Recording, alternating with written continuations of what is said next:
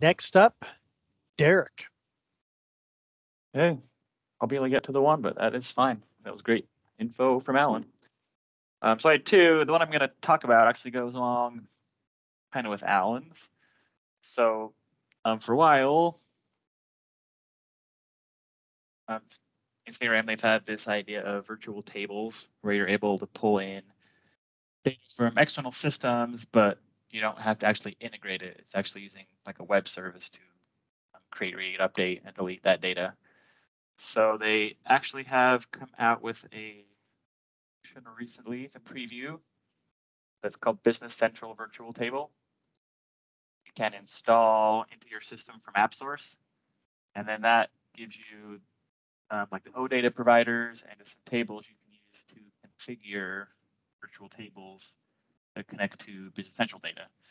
So this might actually those payment terms where you don't necessarily need to bring them over, but you could see them in your CRM and then link them to accounts without have to integrate.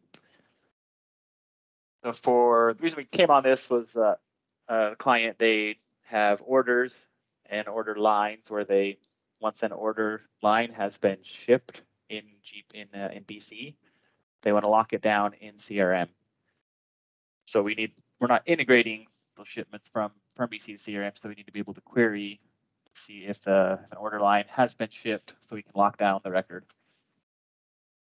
So to set this up for tables,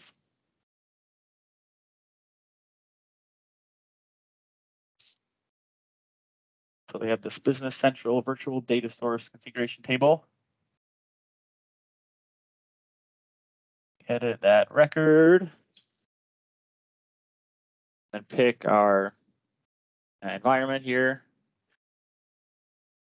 I think these two were pre-populated for me, and then I just had to put in my environment name and save it. Once I save that environment name, it went and retrieved all my companies. So I just get a lookup field here to pick my company. There was also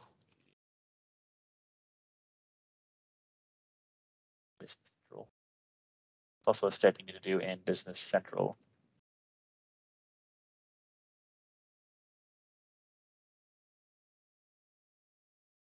So rather than integrating from BC, you're just visualizing BC data in CRM like you could with a report or Power BI or something.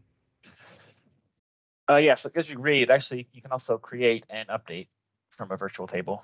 So if you wanted to create a BC record, you could do that. Thanks.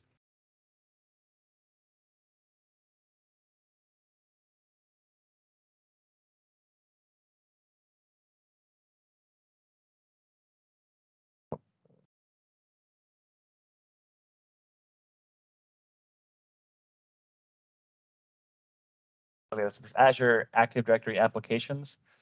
So they have one in here out of the box, just Dynamics 365 Business Central for virtual tables. You just need to open that up and enable it. And that's what enables the connection between the two. So with that enabled and our configuration here set up, it's going to then go query all your tables. So it's going to pull those into this available Business Central table. We pull it up and look at the data. It's queried out and it's added a record for every table from the various APIs available in Business Central. So out of the box, they have their standard version, B2.0 APIs. This is all out of the box Business Central tables we have access to. And then if we have custom ones, so we have a couple of custom ones for this client, they will put those in as well. So that's useful if you have a table you need to access where you don't have access to it through the out-of-the-box API. In our case, we're doing this warehouse ship line.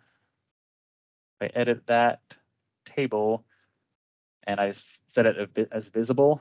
And then when you save, that'll go through, get all your data and create a virtual table for you. You can also refresh your table here if you add new fields to it or you need to pull new metadata. Do that. So what that creates just adds this warehouse ship lines API. So it's a virtual table, and it just pulled in all the fields for me. So I can sort of treat this as any regular table. I can query it. I can create records, update records. You can add some relationships. I'm not sure if you can add them on the BC side for virtual tables. You might need to add those as like relations in your API to get those to pull in.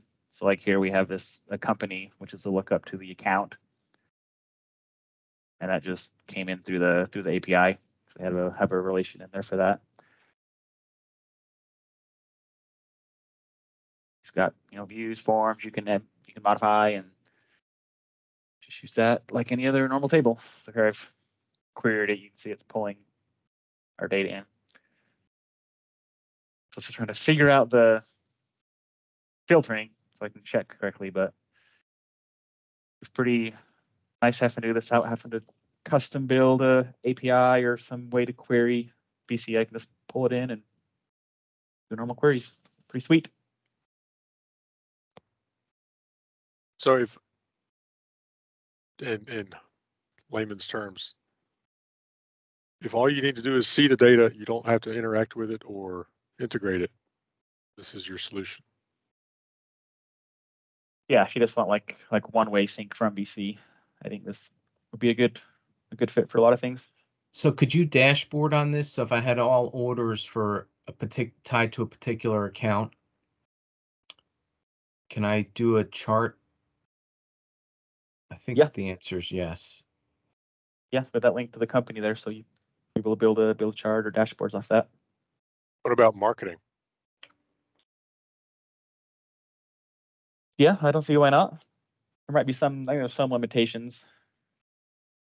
but I'm not sure what they all are. I've got pretty good documentation on this. I can find that and post that in the chat after what the limitations are with the virtual tables. Scott's got his hand up. Jump over. Yep.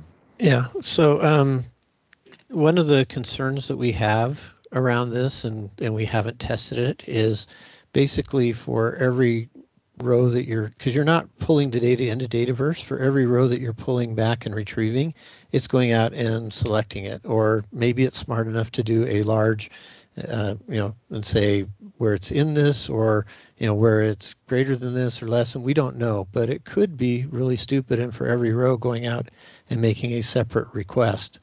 And so it could get really slow.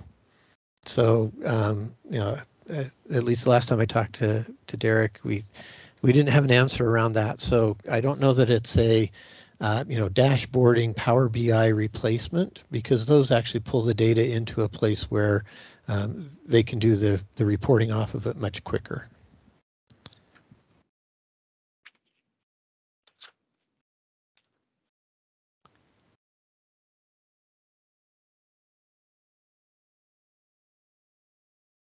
And you're probably gonna have limitations on how you can filter, because the CRM web API might support filtering options the BC doesn't when it tries to translate. So you have to just kind of work through your scenario.